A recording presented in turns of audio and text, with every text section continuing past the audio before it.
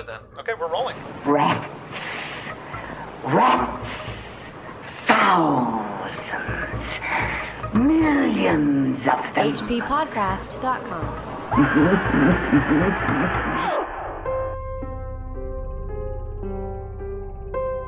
On July 16, 1923, I moved into Exham Priory after the last workman had finished his labors.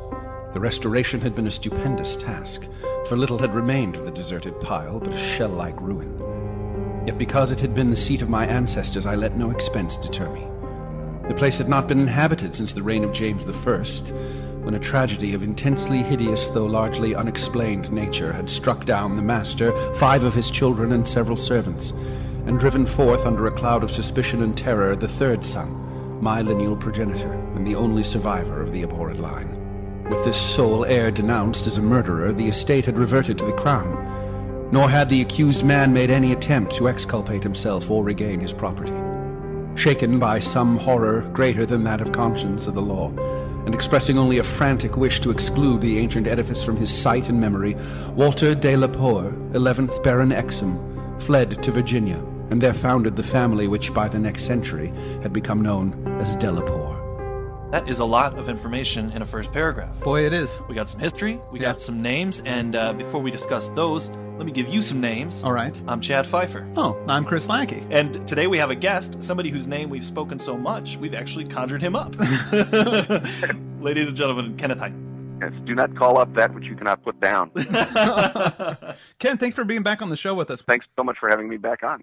I'm always happy to be here. And that beautiful opening paragraph was read by Andrew Leman, making his triumphant second season return. Oh, yeah, I know. This is the first time we've had him back. Yeah. It's a crime we haven't had him back sooner. And that opening paragraph was, of course, from The Rats in the Walls. Which is this week's story. It is. And it's such a great title. I don't want to get past that. It is a great title. It is a good title. When I was a teenager, I read this one thinking, this is going to creep me out. It delivered. Absolutely. This is one of the first Lovecraft stories I've read. I think this is maybe one of the ones that I read in that first sort of explosion of Lovecraft reading when I found the old copy of Dunwich Horror and Others, or whatever it was, in the garage. That was my dad's old copy.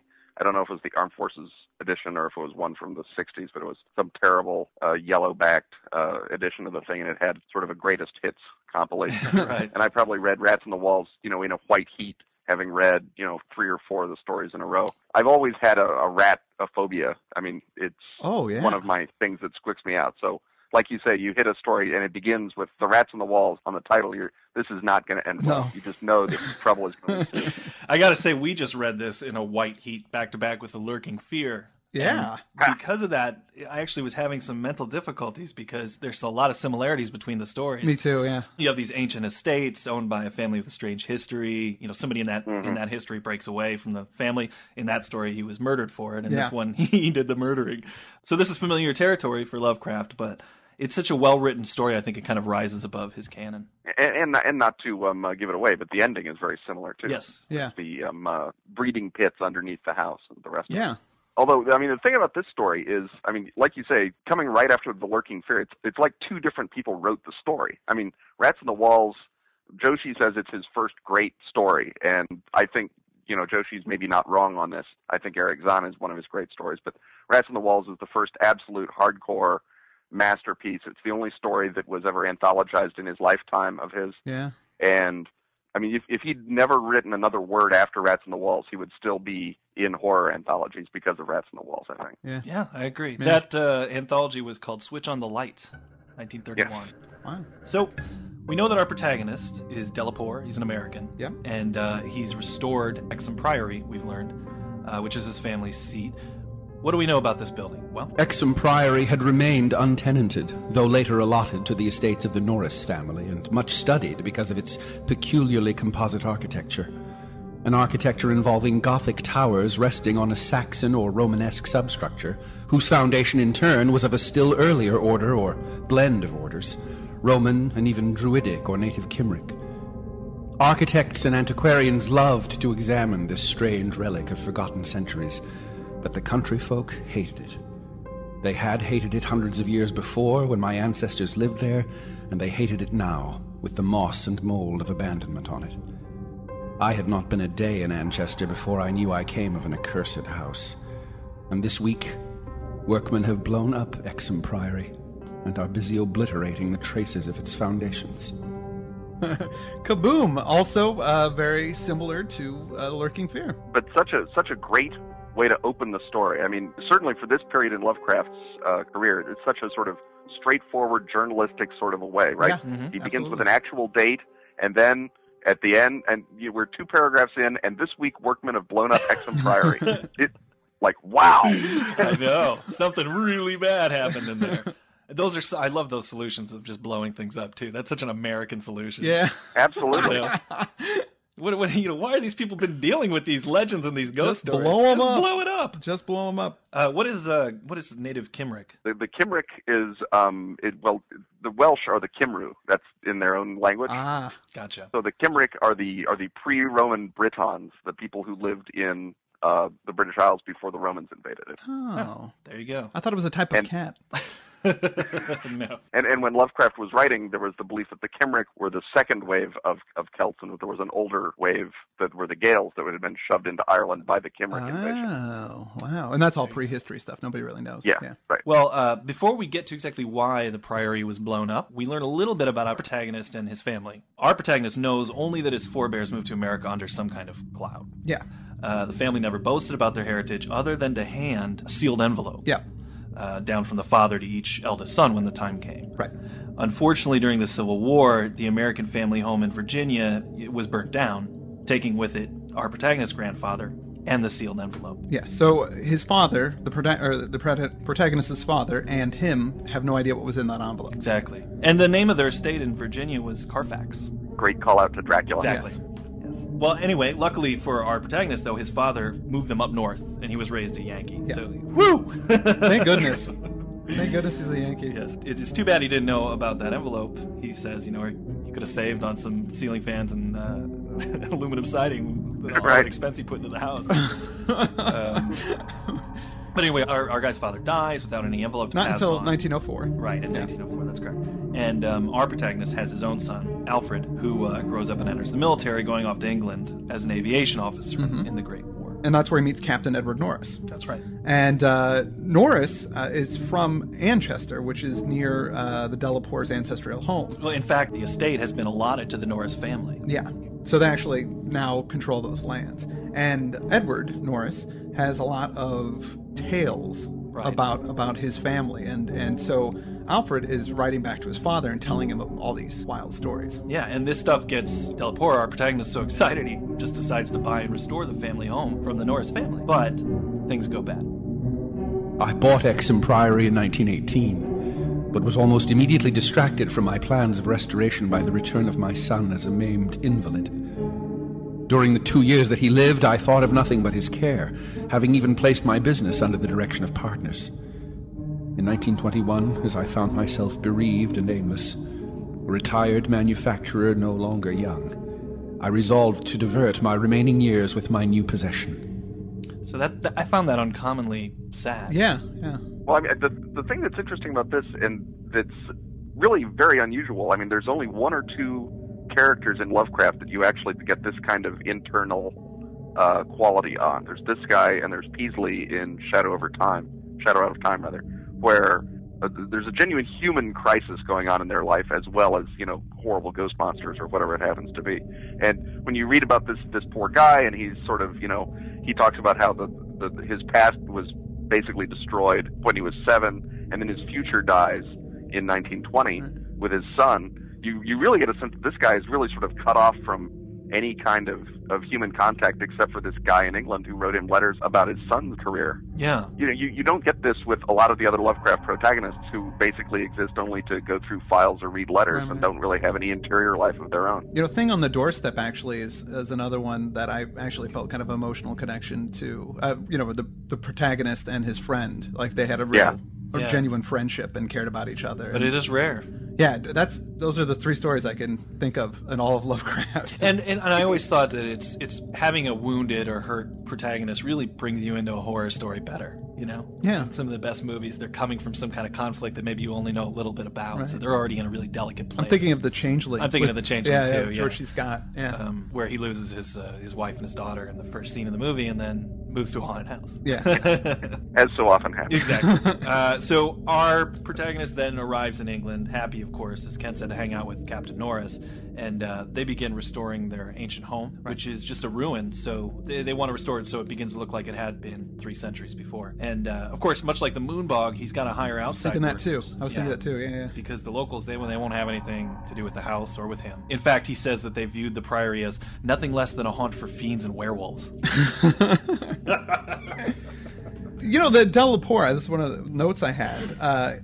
Supposedly, Poor was Poe's name before they came over. Oh, right. Delapore was... Yeah. Well, apparently, a woman who was affianced to Poe, I think it's the one right before he died, Whitman, her middle name was Power, or one of her lineal names was Power, and she wrote to him saying that they had a common ancestor named Delapore. Ah, there you go. There we go. And that showed up apparently in a biography of Poe, or rather actually in a biography of Whitman, that Lovecraft had read. So he knew that fact about Poe having had a Delapore ancestor. And obviously, since this story, like I've said, is such a huge Poe-esque story, right. it's essentially his riff on House of Usher. That you can tell that he's really trying to introduce a Poe-like feeling to it, as well as make it very much his own story. Yeah, definitely. So as they work on this estate, Delapore studies the ruins and he sees that it stands on this pre-Druidic temple. Yep. Where he sees evidence of Latin phrases that they tell him about the Magna Mater, pagan Earth Mother stuff. Right. And he knows from his historical research that there were some nameless rites going on down there when the Romans were in place, right. and that the Christian church just absorbed those orgies and rituals. Well, there was a monastic order moved in, and people would leave them alone because they were so creeped out by the place. Right. So who knows what they were doing in there? Well, he sees the first mention of his family in his historical documents as being 1307. They're mentioned as the Delapores as cursed of God. Right. Around when the castle was erected on the site of this temple. Yep.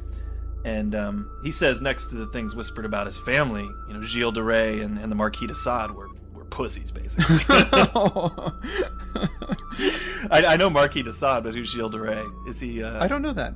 Gilles de Rais is the historical Bluebeard, although he didn't kill a bunch of wives. He killed a whole bunch of his peasants and tenants.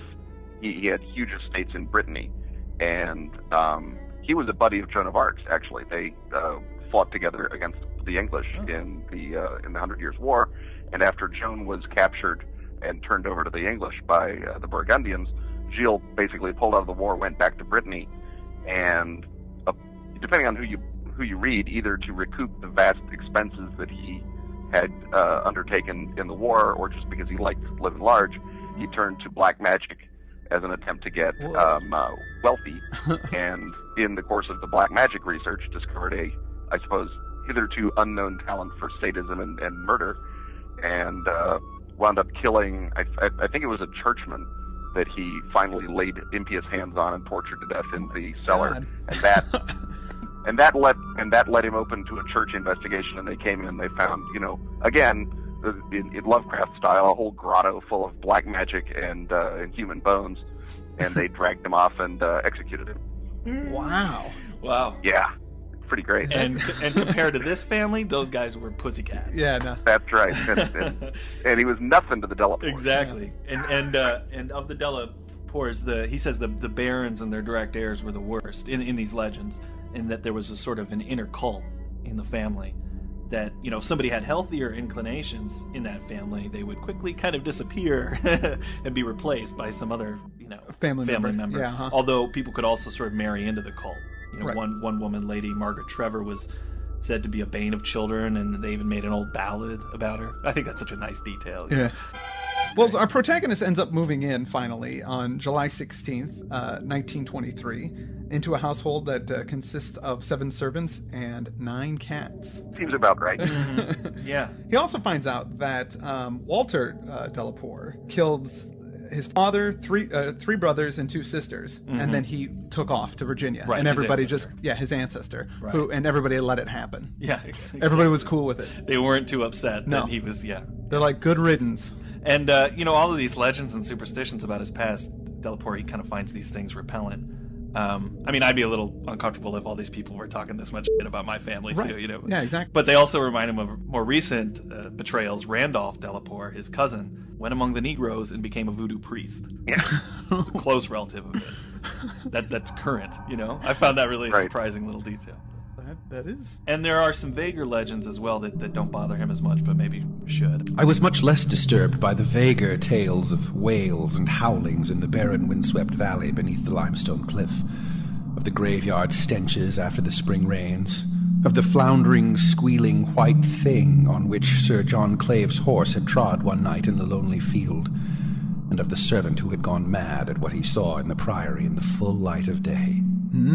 The squealing white thing.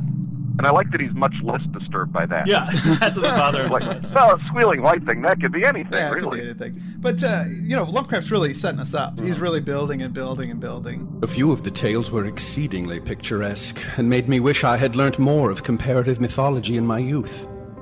There was, for instance, the belief that a legion of bat-winged devils kept witches' Sabbath each night at the priory. A legion whose sustenance might explain the disproportionate abundance of coarse vegetables harvested in the vast gardens.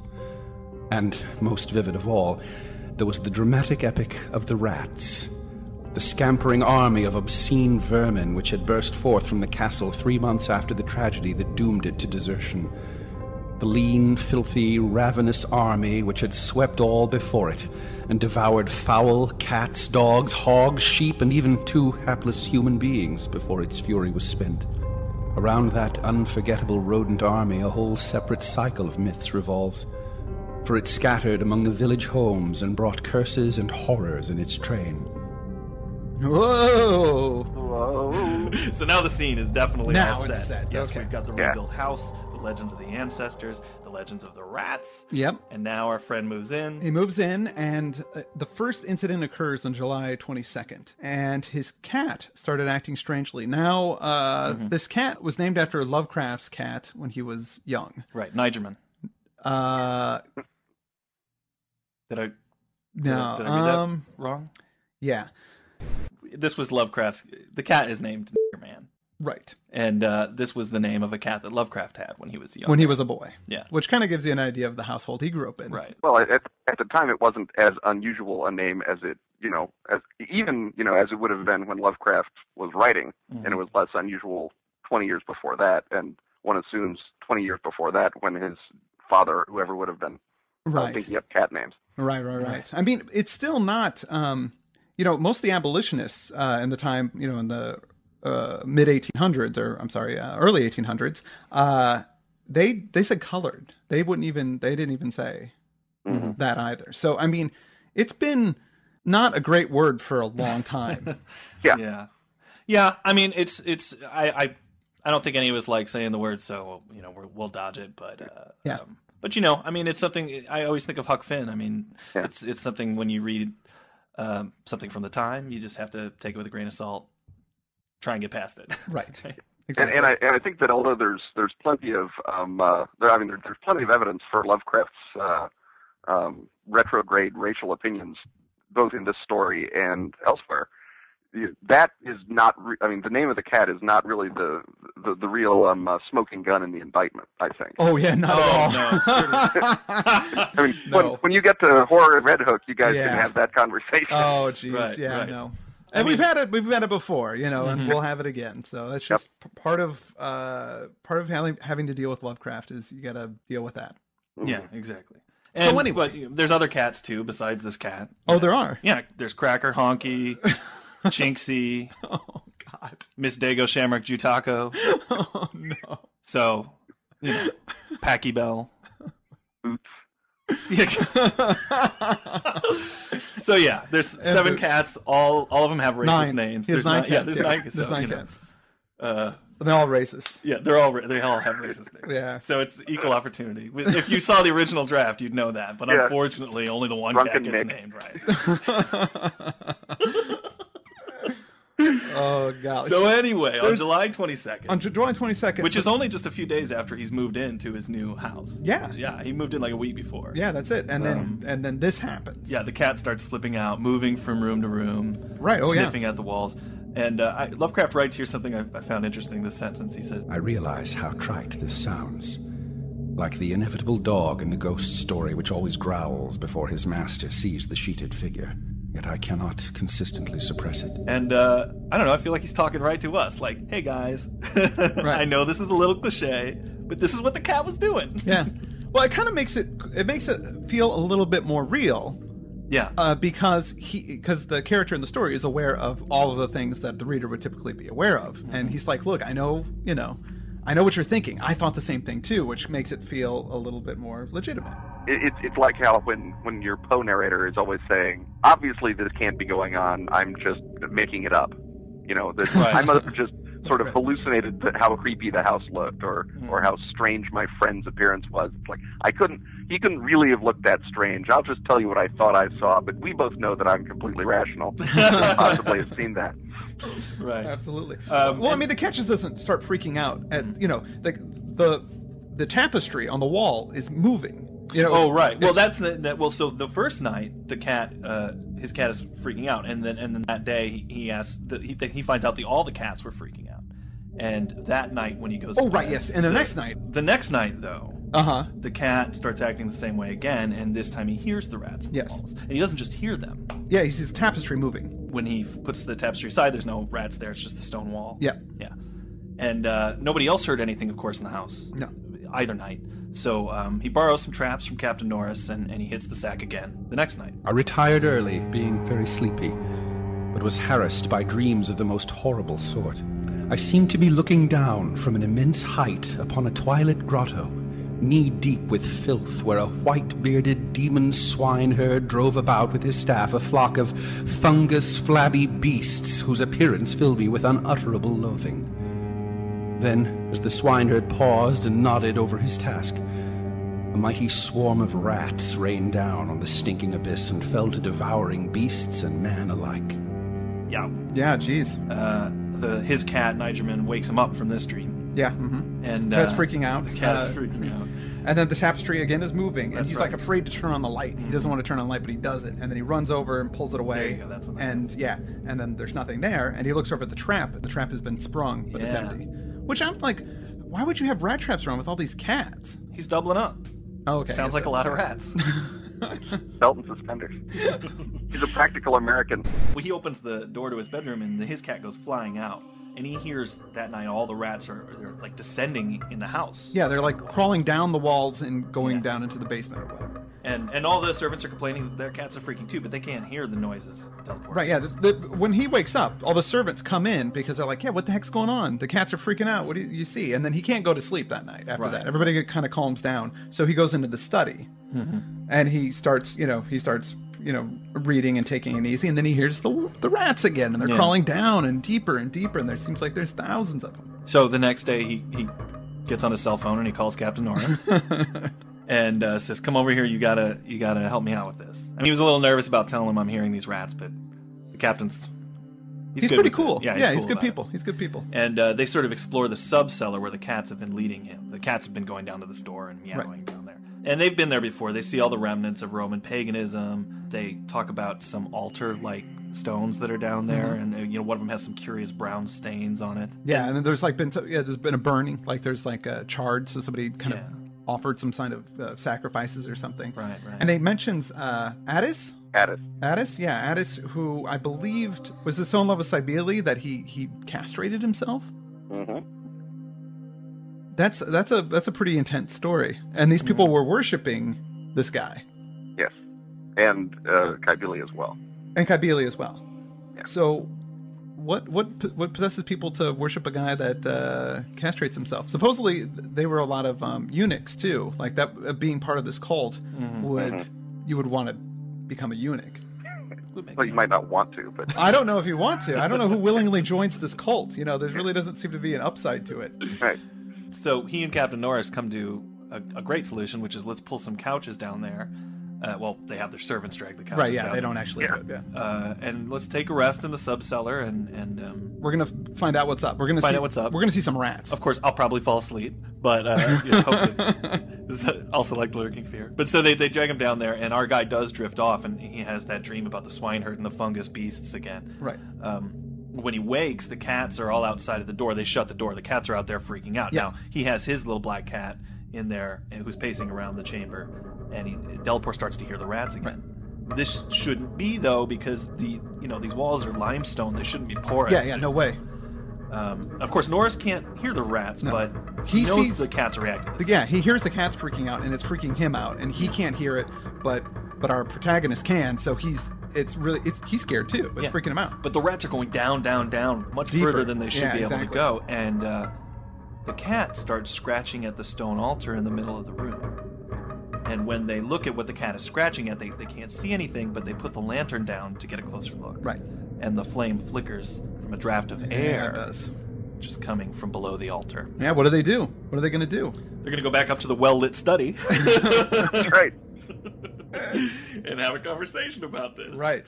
And then they decide to go to London and collect experts. At this point, I really feel like this is right out of what the Call of Cthulhu role-playing game is based out of. Like they go to London and they get experts. They get an archaeologist. They get a psychic investigator. They get an anthropologist. Right. And all these people, go with them back to the Priory. Yeah, they all jump on the train to Anchester. And then they investigate. Yeah. Now, I should mention that on that train ride, he mentions that everybody's somber because the president has just died. Yes. Yes. That's Warren Harding. Yep. Who had a heart attack while he was in office. Yeah. Mm-hmm. And from what I know, just with my passing knowledge, was a terrible president. Yeah, supposedly it wasn't so great. That's, in my opinion, that is overblown. Harding was actually pretty good. It's just that he managed to really, really piss off H.L. Mencken. And Mencken wrote one of the great takedowns in all American literature about how terrible a boob and an ignoramus Harding was. That has been more famous than anything Harding actually did. But if you look at his actual record in office, he when he comes in, inflation is running at about 100%. Woodrow Wilson had his stroke and basically left the government running on autopilot for 6 months. Harding fixes the economic mess. He cuts the budget deficit by a third. He creates the Office of Management and Budget. He creates the Bureau of Veterans Affairs. He negotiates the actual treaties that end World War I for America. He's got his problems, obviously. He's got the Teapot Dome and some scandals with his administration. But if you're looking at how is the country after he's done with it, it's prosperous and at peace and doing well. And when you look at what a horrible mess it was, with 100,000 people thrown in jail because they disagreed with World War I or whatever else that Wilson had been doing, Harding comes off looking pretty good. Yeah. And I think since Wilson was a history professor, I think a lot of history professors don't like a president that makes Wilson look bad. Ah. So, that's some good perspective there. And the other thing you have to keep in mind is in 1923, when Harding died, it was a huge body blow to Americans. I mean, Lovecraft would have known that the body went from coast to coast on a funeral train, and people poured out, and they stood along the train tracks, and they watched the body go by on the train. Yeah. And it was a real blow. He'd won the largest single popular majority in the history of the president. His election in 1920 was a huge landslide victory. Yeah. And so he was very personally popular, and there were people who had their problems with him one way or the other, and people were upset, obviously, about the fact that, I forget if it was his head of Veterans Affairs had fled to England, the head of prosecution, and his interior secretary was stealing oil from the government and whatever else. So that was a problem. But again, no one picked Harding per se as someone that they despised because of it. And he was on the verge of doing sort of a nationwide speaking tour, whistle-stop tour to address the scandals in his cabinet because his attorney general turned out to actually be a real crook. And so that's the moment that he dies, and it probably is because of all the cabinet scandals that he has that heart attack. Well, now he also, he liked to cheat on his wife and drink despite prohibition and play cards. But who among us doesn't like to drink despite prohibition and play cards? Exactly. It's true. Well, Chad said that because it's something personal. Harding actually hit on his married great grandmother. Oh well, yeah, and, obviously. Yeah, so he's she had a fondness for tall men. Yes. In walks Warren G. Harding. And with that, we conclude part 1 of The Rats in the Walls with Kenneth Hite. Next week, part 2. This has been the HP Lovecraft Literary Podcast at HPPodcraft.com. HPPodcraft.com. thousands of rats